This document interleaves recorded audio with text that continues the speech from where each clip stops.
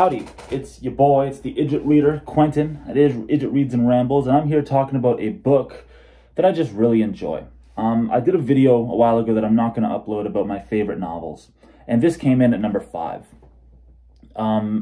But upon doing the video, it was a 20-minute video with my intro, my rambling intro, and my outro kind of thing. This wound up taking 12 minutes up of that 20, so I figured upon reflection and revisiting some passages of it, I think maybe it deserves a little higher in that list. It might be top 3, I think. Top 3 or top 2, maybe. I mean, I'd have to reread all of them, of course, but yeah, this thing has to go a lot higher, and I gotta do this thing a video of its own since it ate up so much of that discussion. It's been a while since I read it, but of course I'm talking about The Recognitions by William Gaddis. It is a sort of scathing comic satire of American fakery. Topic ripe for satire. I think it includes a lot more than American fakery, although America seems to be the sort of ground zero for the type of fakery Gaddis was exploring in this. But it's been a while since I read it, so this is not going to be an analysis video. Analysis of this is notoriously mishandled, but yeah, it's just going to be me telling you to read The Recognitions and telling you about what the book is like and sort of the pleasures of the book. It's not really for the person that has read The Recognitions 2-3 times. Alrighty, so I'll just start with the strengths of this book, and first and foremost is definitely the satire. It is just searing at points.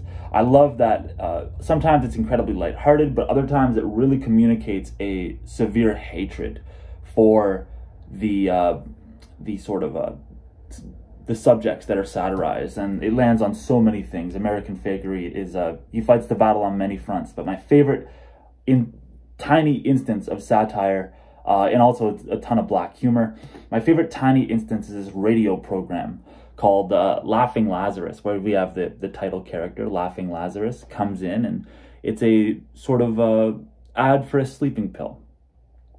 And this ad, this Laughing Lazarus character speaks to the children, and the children love this radio program. The company is trying to sell these sleeping pills to parents through the kids. It's kind of crazy, and it's kind of sharp. So you have this Laughing Lazarus character comes on and basically says, "Oh wow, tell mommy to buy these pills. They're so delicious. They're flavored, and not only are they flavored, but they're like wafers." And you know, kids love wafers, so the kids badger the parents to get these, and that's a great piece of satire. But the sharpness of it really extends to the idea that not only will they sell you the sleeping pill, but they'll sell you the caffeine pill to wake you up. How funny is that? It's really good. I definitely enjoy the satire in this book, but there are times where it's almost overshadowed by the sense of dread and like hopelessness of the book. I'm thinking specifically of the Pivner satire, as well as the when Pivner and Otto meet up. It's really just kind of tough to swallow how sad that satire is, but there are points in it where I was just shrieking with laughter, which the shrieking with laughter happens probably, I want to say I shrieked about 6-7 times reading this. Yeah. Next strength of the book that I want to talk about is the characters. I'm going to talk about Gaddis's character voicing later, but just know that the character voicing and dialogue is top tier in this book. Very just intellectually stimulating to read. But the characters in this book are all good, I think. Of course, they are very petty in a lot of spots, but overall, I think it's really interesting that Gaddis is able to have, like I say, 15-20 complex characters that right now, it's been almost has it been a year? I think it's been over a year since I read this. I read this last spring, but the spring before last. But yeah, I can tell you all about so many characters in here. Esther is a really good character, more complex than most people would give her credit for. Wyatt, Stanley, Anselm. I love Anselm's character. I can tell you all about Agnes and Sinister, Rectal Brown, Basil Valentine. This book is just loaded with good characters, and it's really fun to see them sort of on the page just react to each other. And Gaddis's talents as a novelist, he has quite traditional talents as a novelist. He packs really sort of defined and traditional character arcs into this book. So it's not all postmodern experimental, stuff that you might often hear when people talk about this book. It's very much not a postmodern novel. It's very much not experimental. There are like two sort of scenes that I enjoyed that are experimental, and I might as well talk about them next. The sort of ballsy but practical scene ideas. There's a good section, I think it's like page 101, I've read it countless times, and it is a sort of short 5-page collage of city life. That's really interesting. So how he does this is he says, oh, on 1st Avenue there's someone doing this, on 3rd Avenue there's someone doing this, on 5th Avenue someone is on the phone and they just finished dialing a call, and then 3 pages later the person on the other end of the call picks up what's going on. There's a lot of stuff going on there. One of the things is there's a conversation in a bar, Merry Christmas, the man threatened, where Santa Claus is in a bar, and then you have you get the view from under a car, and 4 feet are approaching the car from, you see it from the bottom, right? That's really interesting. I love that scene idea. But this is another sort of, that doesn't happen very often in the book. That is kind of, actually it's reminiscent of like Renata Adler in some ways, but Gaddis actually spends time navigating the scenes that the collage portrays, right? What else? The other scene idea I love, although I'm sure this is probably the greatest difficulty of the book, these artist parties, which I think are just ripe for satire. They're a blast to read.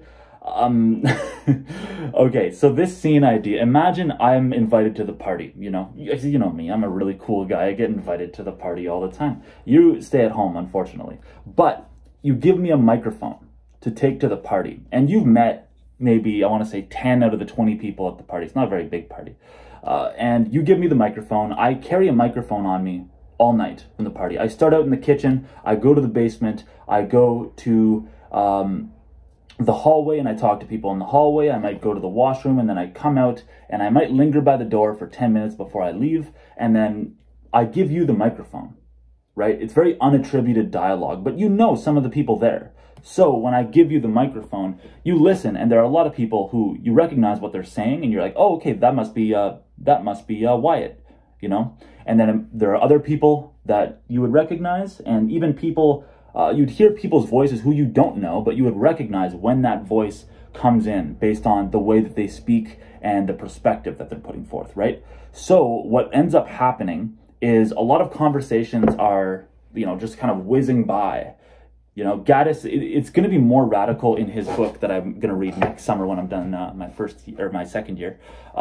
JR, I really want to get to this. It's going to be more radical in there, the unattributed dialogue. In this one, Gaddis might tell you, the lady in blue said, blah, blah, blah, blah, blah. Or there was a girl who came upstairs during the party to look for pills. And you get what she's talking about, right? But it's dramatic dialogue. A lot of the action is articulated through the dialogue. That's how you know stuff is going on. But all this unattributed dialogue, he's really good at not only giving these sort of almost like entropic conversations a sense of shape, right? And one will whiz into focus and another will recede from focus as this sort of narrative voice is going around the party.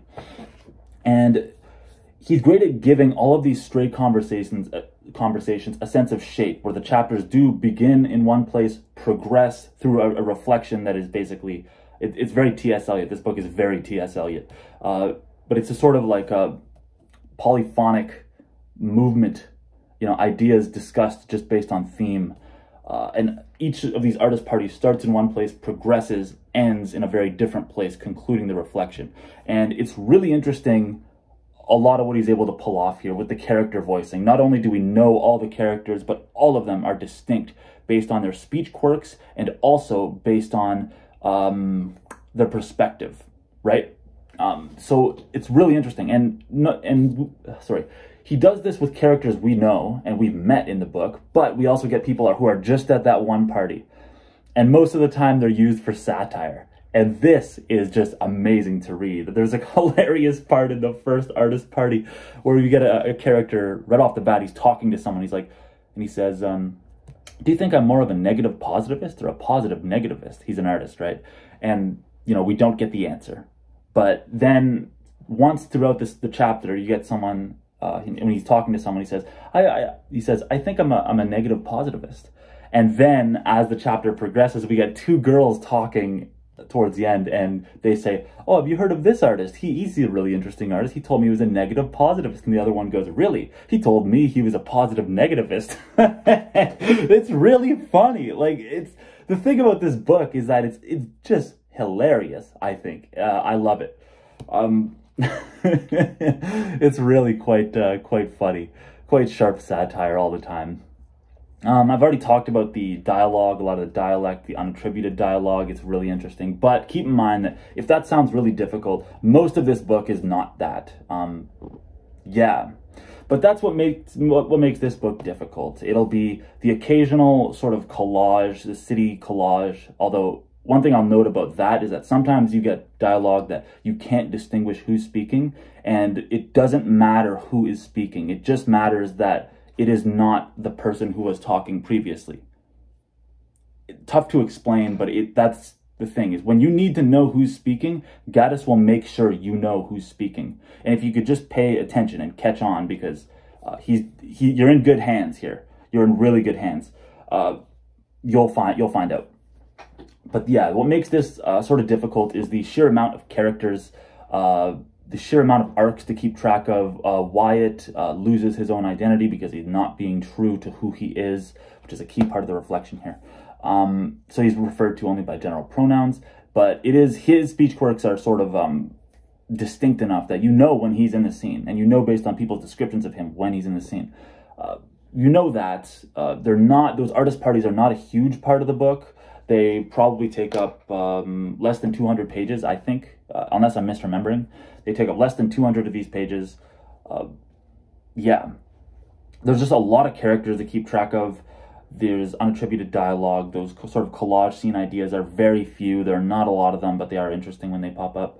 And the thing that I believe will make this difficult as well, apart from the narration and, you know, there are long flowing poetic sentences that are just gorgeous to read. I didn't find them difficult. When I read a sentence, it was because it was so beautiful, I needed to read it twice.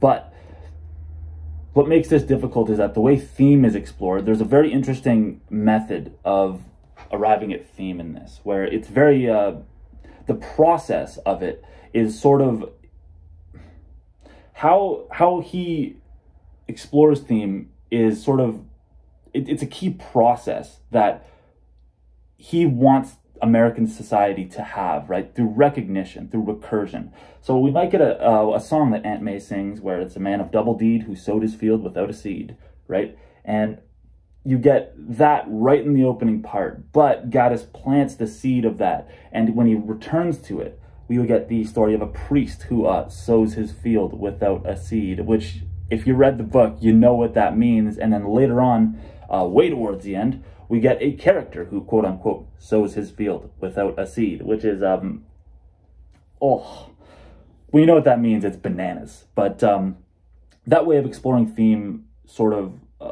if you're not prepared for it, it can be kind of difficult, right? But that way of exploring theme also really affords some humorous passages. One of the funniest passages in the book happens really late. It's after Reverend Guion's arc is completed, and we get his arc is completed, and we get a scene of people eating bread in a monastery in Spain, I believe. Dear Lord, is that ever a... Just thinking of that scene, it's a lot, but it's one of the funniest passages in here. And it's also, you know, the theme of the book is about recursion, recognition. We recognize what the bread is. The characters do not. Everyone's losing their glasses. Nobody's recognizing anything. Gaddis is calling on you to recognize stuff, right? And that scene is hilarious. Just the way he lays the foundation for that scene is just expertly done, and it's really funny. The next thing I'll talk about is the insight and its scope. It provides some really awesome food for thought. Of course, it is a moral insight in a lot of instances, but I find it actually really tough to argue with many of Gaddis's moral, what do you call it? Like his sort of moralizing in many spots. In some of it, I do question it, but a lot of the morals of this book are really sort of pure. You know, he's talking about the way pills are prescribed, advertising, where he's talking about being authentic to you, you know, not being original. All the artists are worried about being original. He's not worried about being original. This is not an original book, not at all. But it is completely Gaddis. And that is the commentary being made. But for now, I'm going to talk about the way that the inside of this book and its scope are really interesting, because the way it's about American fakery, but the way that Gaddis maps American fakery onto so many elements of society and gets at some really just like key sort of ideas behind, I think, sort of all of Western civilization, you know, authenticity, all that stuff is really interesting. He will map American fakery onto art, and then we have a character who will basically say the devil is the father of false art. And we have these parallels being drawn between false art and false living. You know, people worship false gods. They have false ideals, false practices in business, in love, in friendship, in faith.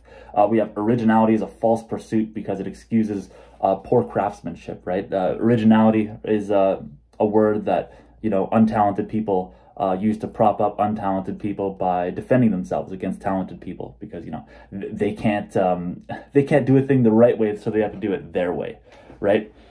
Yeah, it's really interesting. And I think that a lot of the commentary of the book, there's a metafiction here that is basically asking you to assess the recognitions based on the values that it projects, you know, and that is not one of originality. It is not one of originality. It is one of authenticity, right? It's not about...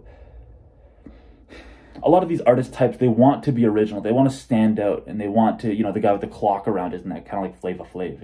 He walks around the parties with a clock, you know. Think of Proof Rock, it's time. But he wants to be original. You know what I mean? But he's not him. You know, Wyatt has to be him. You know, and him isn't a forgery. It's not copying the old masters. It's being him, but being him is not something original either, right? So it's a really interesting sort of commentary going on in this book, and again, that is sort of there's commentary on everything going on in this book. It's not a postmodern book. It's very modernist.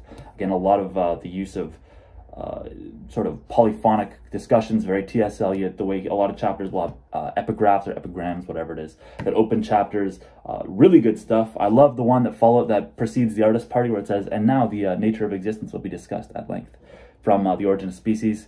I love the Confessions of an English Opium Eater one, and the way that relates to the chapter. I love so much of this. It's really interesting. And keep in mind that a lot of this book, Gaddis's talents as a novelist actually are really traditional ones. You know, when you sit down and read a novel, you want a good character arc, unless you're reading postmodernism, which this is not. Again, it's not postmodern, but you want a good character arc. Gaddis will give you 20. You know, you want a good plot. This thing is all plot. You know what I mean? It's just, there's so much good stuff going on in here. And one thing I haven't talked about up until now is the prose. So I'm just going to read some sentences from this, because the prose is the main thing about this book. Okay, I'm just going to read the sentences and talk about them. Then on the right, alarmingly close, stood a volcano, losing its quiet smoke against the green sky. It stood out of space, in time, like a thing seen in memory. Not to be touched or known in any way, it ignored him, beauty which would admit no tampering, to be lost in the horror of intimacy.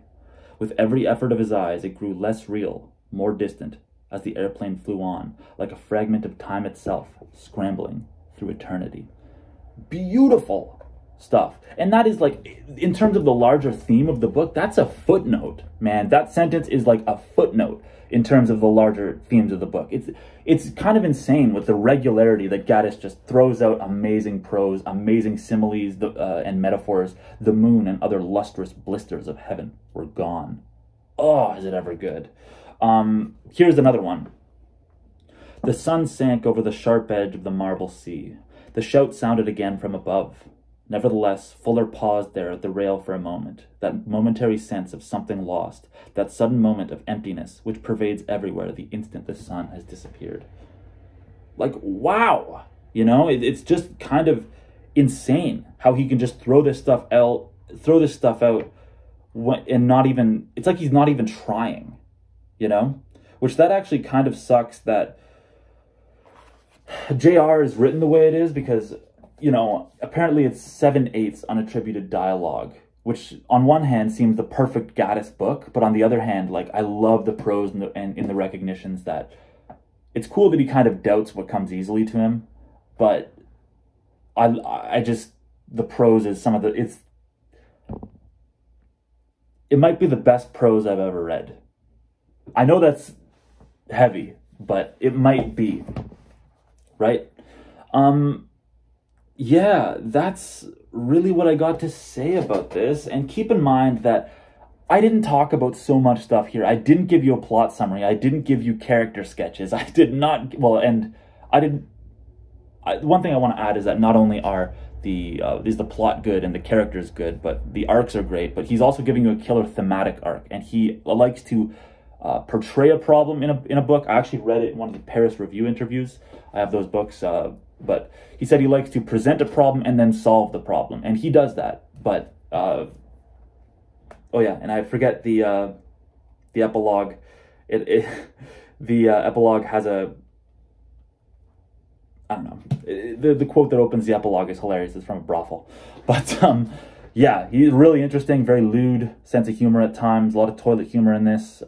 I really enjoy it. I'm also trying to track down the Dalkey Archive edition of this, because this is a nice edition, but I kind of, I don't know, when I read this, I was annotating a lot of books in pencil. It was really messy, so I didn't really enjoy it. But okay, what did I not tell you about? I didn't give you plot summary, didn't give you character sketches. I did not analyze the book thematically. I didn't talk about Mithraism or the connections to the Golden Bough. I didn't do anything. I gave you a whole lot of nothing in this video, but I hope to God it's a whole lot of nothing that will make you read this book, because this thing is incredible. I'm thinking about it right now. I might not have ever read as good of a debut novel. I think this is top of the list for debut novels, and I think one of my 2-3 favorite books of all time. And it's not because my 4 favorite books of all time that were ahead of this. It's not because I think they're better novels. This was on there. I don't really relate to the thematic statement that heavily, but it's just so fucking well done. Everything in here is just so well done that it kind of needed to be in there, you know, even though I don't have the sort of personal connection that I might have to a novel like So the Wind Won't Blow It All Away by Richard Brautigan, or The Ice Palace by Tarjei Vesaas. But yeah, so recognitions, one of my favorite books ever. It needs to be talked about. Other Gaddis books that I have, I started out reading Gaddis with Carpenter's Gothic, which I'm not sure I would recommend. But, you know, it is one of Gaddis's, it's his second shortest book. I want to find Agape Agape, because, but I want to find it after I read my next Bernhard novel, because I think Bernhard was a prominent influence. But I have this is the only other Gaddis book I've read, and with me right here I have, of course, A Frolic of His Own. This thing is, another talent he has. At this point, I'm just rambling, you know, I'm just gushing. But another talent he has is for interesting opening sentences. Justice. You get justice in the next world. In this world, you have the law. Yeah, this is I'm sure it will be good. I still have to read JR, but again, summer 2023, I'm getting at this. And recognitions, amazing opening sentence as well, or opening paragraph. I don't want the introduction. Of course, it opens with a Faust thing. But the first 2 sentences. Even Camilla had enjoyed masquerades of the safe sort where the mask may be dropped. At that critical moment, it presumes itself as reality. Yeah. the second sentence, but the procession up the foreign hill, bounded by cypress trees, impelled by the monotone chanting of the priests, and retarded by hesitations at the 14 stations of the cross, not to speak of the funeral carriage in which she was riding, a white horse-drawn vehicle which resembled a Baroque confectionery stand. A Baroque confectionery stand might have ruffled the shy countenance of her soul, if it had been discernible. Right? You kind of have to read it to see where the parentheses lie, but great opening. Anyways, 25 minutes. I'm just gushing too much. I gotta go. Tell me, have you read Gaddis? What are some other... Well, how good is Agape Agape? And I don't know. Let's get each other hype on JR, Frolic of His Own, Carpenter's Gothic, the recognitions. Let's just enjoy Gaddis and appreciate Gaddis in the comments. Peace and groovy. Bye.